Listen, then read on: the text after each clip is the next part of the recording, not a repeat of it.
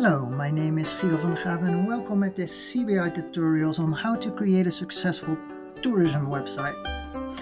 This section is about how do you secure a booking with your itinerary and your experience page.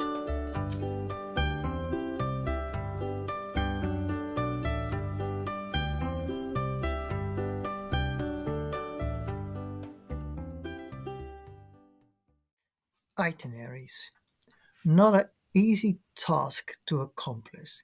There's a lot of information that you need to send to your customer to make sure that everybody understands what you are actually offering and that they understand the terms and conditions.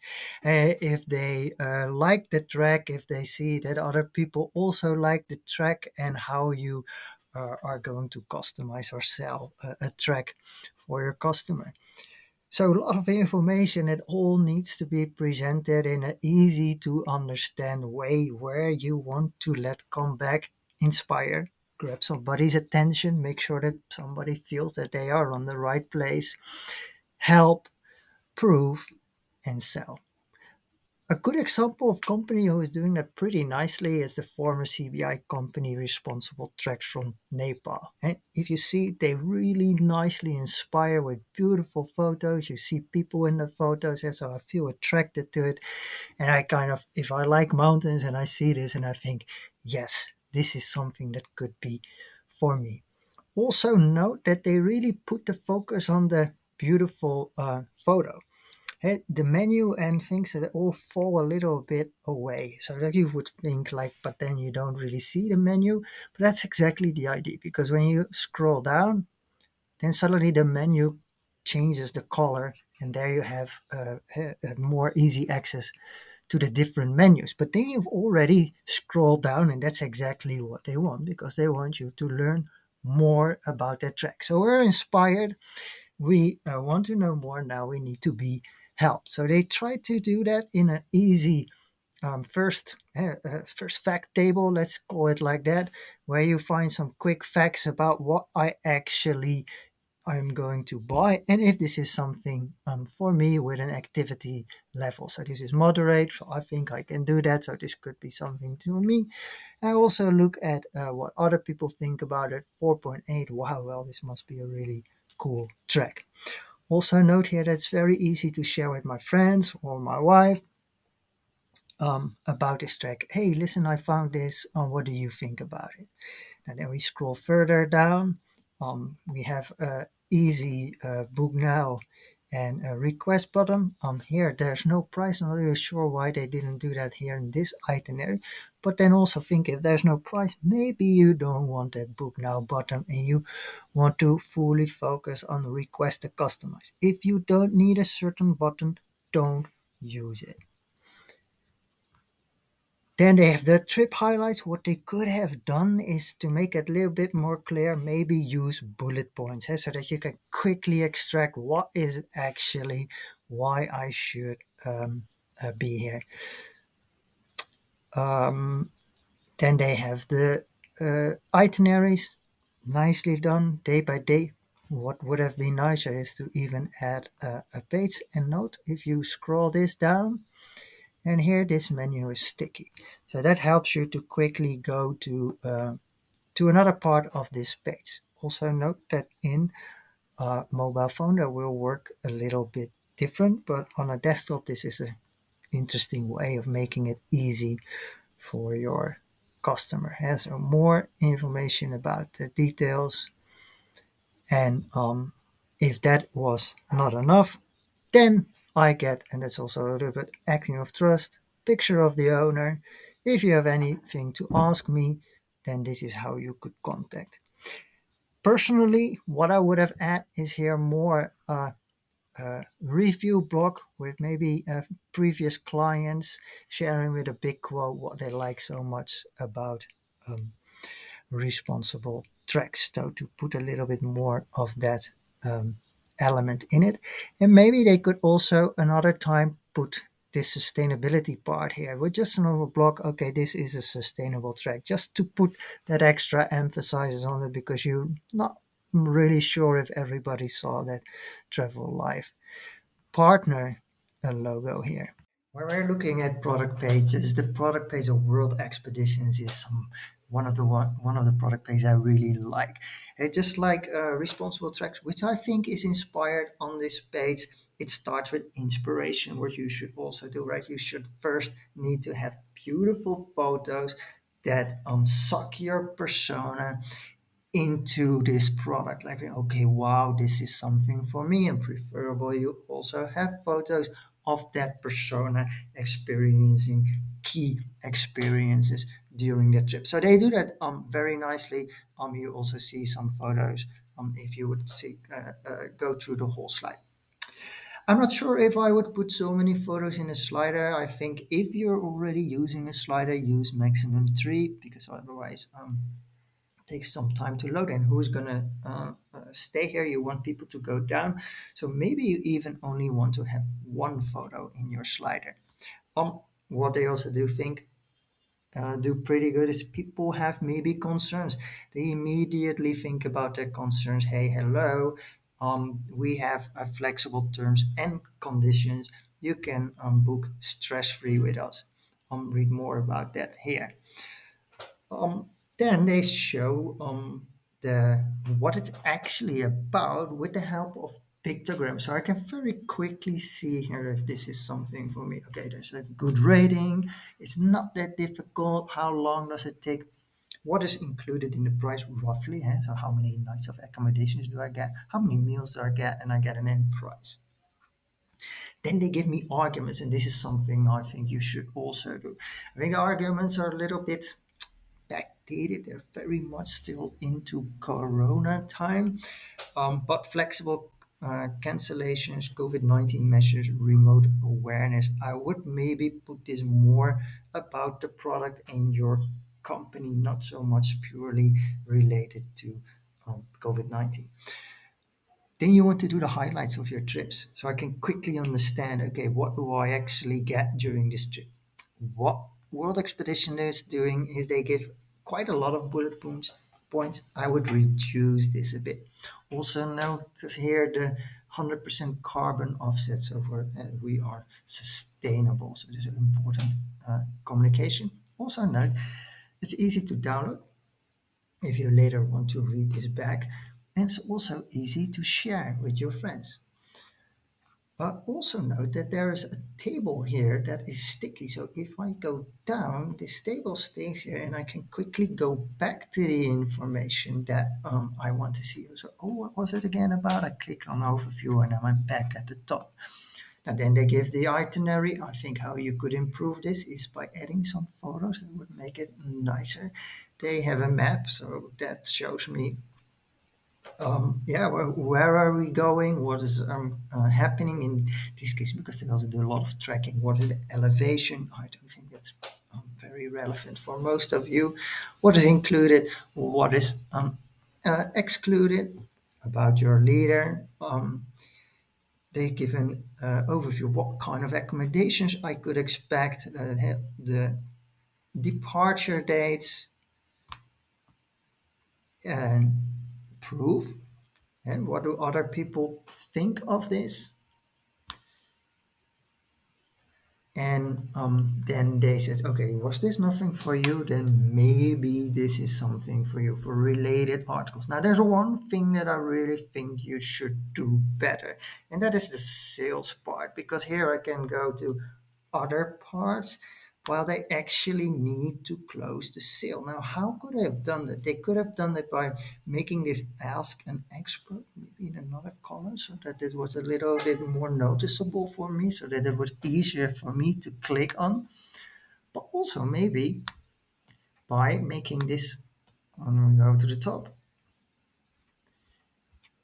by making this one more sticky, or let it change. So you could do that if I go here down, can get into contact with it, with us. For example, here under this carbon offset.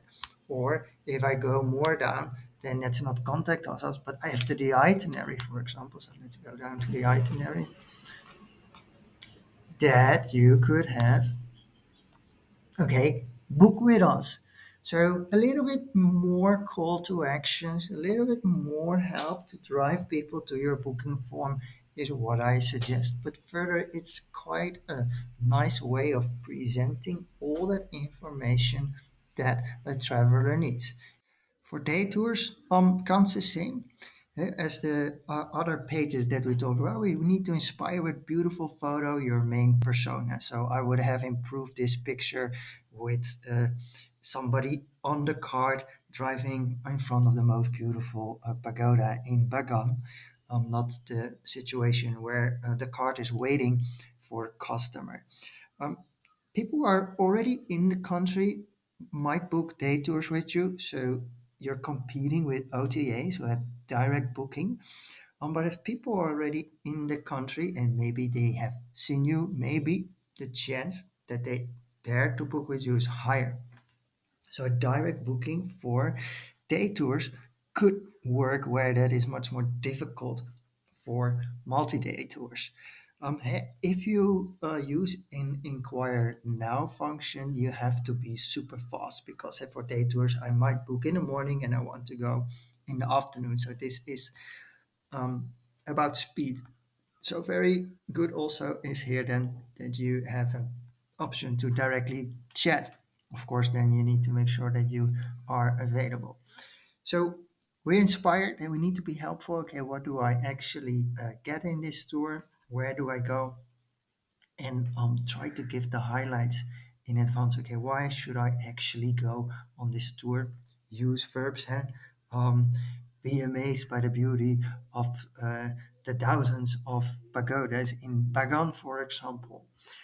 Prove here, nice. Okay, how many people do like me and what do they think? Preferable about the tour. Oh, we're also sustainable, so that is nice. Now here, I wouldn't do that checking to go to other tours. Why is that? Because I want people to book. I don't want to help people to another book. Oh, maybe I should go this. No, you want people to book. So make them focused. Try them to do as less as possible. And there's also for the case for the sharing buttons. You want people to be able to share with friends because hey, I saw this day experience, are you going to join with me? But do you really want them to be so prominent here? Or is your main focus, no, I want them to click on here, I want them to click on there. So the more choices you give to people, um, yeah, the more difficult it becomes that they actually going to book with you. So try to really push them to a booking. And of course, a lot of people have this menu sticky, which I also recommend always so that people have like their anchor from where they can go back. Oh, and so inclusions, exclusions, all the things that you need to know. This is all part of being helpful. And then we are already back with back with the footer. An interesting presentation of an experience is done by Acelia. They almost do it in a kind of a blog form. And here they show the great migration of the wildebeest. So this is a very interesting wildlife experience, and yeah, they follow the kind of the same format like we have been discussing: inspire, help, prove, and sell. Though in their case they didn't do the proof very well, or maybe even not at all.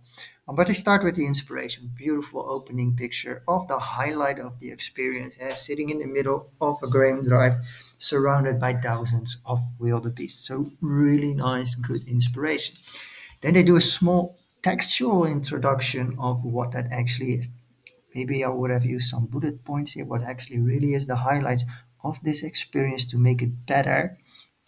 Note that they give a lot of information and they do that to make sure that they get more visitors from Google, because the more information they give, the better Google understands what it is about. But of course, if you put a lot of text on your website, and you also need to make sure that your website is still interesting to go through, so you need to combine that lot of text with a lot of beautiful photos or videos. And here's something interesting. What they do is they put index links to what kind of content you can expect further in the text. And so what is the great migration actually, or frequently asked questions? Now, I find it really bit funny because they actually also have a nice menu here. So I probably would have done only the menu. I think this is a little bit double.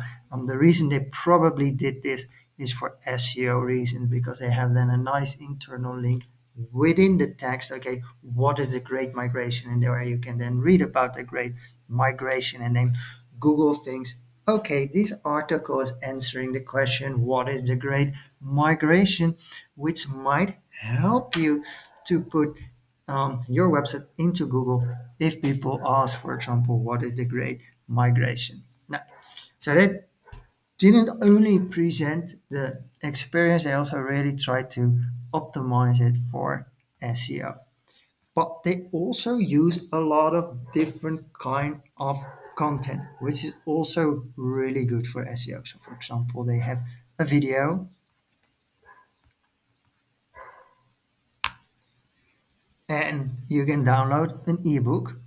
Now, sometimes it's not that easy to use an ebook and also be interesting, but if you do that and have people who are not yet ready to book but would like to know much more about, for example, your destination, or if you do history or something that is fascinating about Bagan, for example, you could write an in-depth ebook that you give away for free, but then what they need to give in return is an email address. So then you have an email address, and with that email address you can send newsletters, for example, and build up your relation.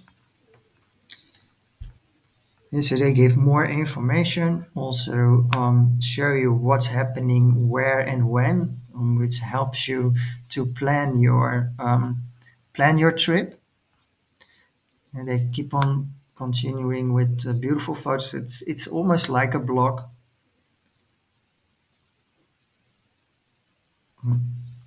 displaying nice videos. Oh, uh, put some nice information in a graphic, and of course Google can see that that is an informational graphic, so Google recognizes how there are different kind of multimedia experiences on this website, which probably makes it interesting for the reader to go through it, so you get more SEO points and the website will probably rank higher. And then we are in the sales part. Okay, do you like, then you can go for an inquire now. But then also what is nice to do, we definitely also recommend that, especially also in a B2B environment. Okay, what kind of itineraries you can combine this experience with. And then we are at the end, and you can read more about their wilderness migration experience with more in-depth blogs.